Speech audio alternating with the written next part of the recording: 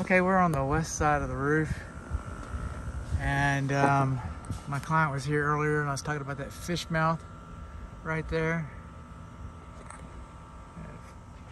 Okay, that's improper nailing. That's what caused that phenomena, and it just needs to be sealed.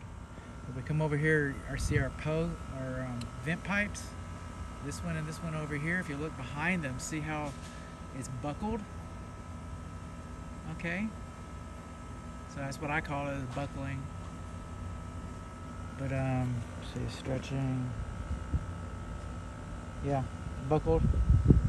I'm trying to get the right name. Come over here, a little bit of bird dookie. Coming on along.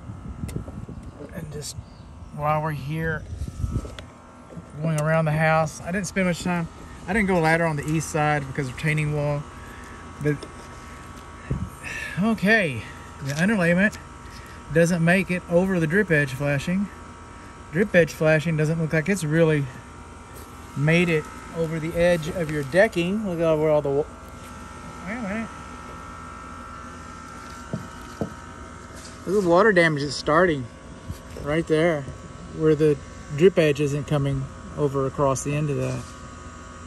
And then the rain gutter is in front of the rain. It's supposed to cascade down. The rain gutter is supposed to be behind the drip edge. The underlayment is supposed to be over the drip edge. The drip edge is supposed to be over the edge of the decking. You know? It's got all kinds of fun stuff going on here.